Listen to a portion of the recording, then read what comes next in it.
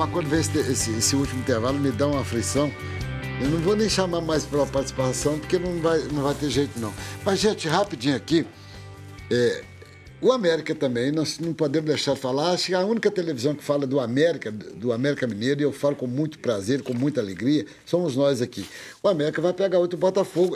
Amanhã, 11 horas, domingo? 11 horas da manhã. 11 horas. Amanhã, né? No interior de São Paulo, Terça, contra o Botafogo de Ribeirão Preto, amanhã, 11 horas, viu, gente? Que é 10º colocado com 28 pontos. E o América? O Botafogo. Tá. 10º com 28 pontos e o América 13º com 25 pontos.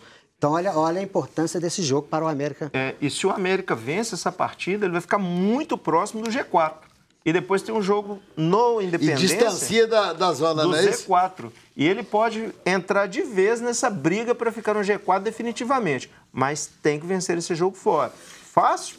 Com certeza não, mas possível? Também. E também tem um detalhe, o Mateuzinho ele pode voltar nessa partida. Ele está recuperado, né? Ainda bem que ele se recuperou da luxação no ombro. Mas ele também precisa fazer eu sair da moita, viu? O Mateuzinho tem aquele... Mas é jogo para ele, porque... Tem hora que ele dá uns lampejos nele, você fala, nossa senhora, esse menino agora vai. De repente, dá outro jogo, ele... Não é verdade, Sabe o que acontece? Pela juventude dele, lá em Florestal, a gente fala muito, é jogo de esfriar o sol, né?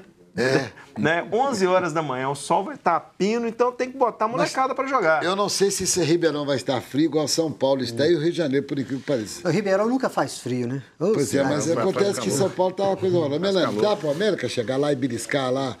Eu acho que dá, porque por causa do rendimento do América como visitante, né?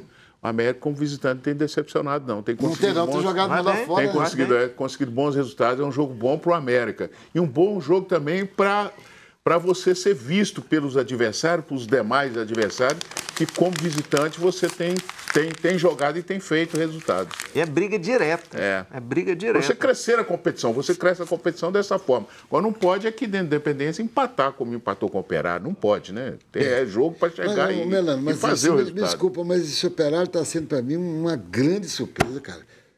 Olha a colocação que está o Operário. Se eu não me engano, ele é o 8º colocado. Não, ele está melhor colocado. Vou olhar. Hein? Ele está melhor, o América também teve novidade hoje, né? O Lucas Cal, zagueiro que pertence ao São Paulo, está sendo emprestado ao América até o fim do ano. É mais um reforço para a zaga.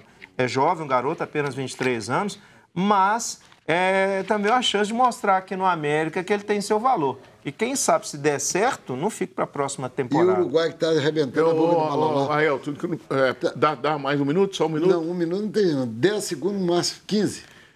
As condições do América, eu vejo, na Série B, melhores que os times da Série A do futebol mineiro. Se o América for firme, ele vai ficar entre os 4. E a expectativa não é a mesma para a Série A, para os times de Minas, não. Verdade. Gente, mas de coração, muito obrigado, Melanie. Mais uma vez, sempre alegria ter você aqui na sexta-feira. Meu caro Ailton Aleixo, veio voando de Florestal, mas chegou em tempo. Carlos, muito obrigado, Ailton. Por nada, bom fim de semana, Carlos Cruz. Operário, para você também, Operário é 9º colocado. Valeu, oitavo ou nono. E domingo começa Surpresa. a Copa Kids, hein, lá na Arena Gregorão. Domingo à tarde. Ponta Grossa, tem um rodízio de camarão lá que é um negócio de louco. Ô, Ponta Grossa. Lá é rodízio. Lá fala sequência de camarão. Então, gente, obrigado a vocês. Bom fim de semana e até a segunda, se Deus quiser. Boa noite.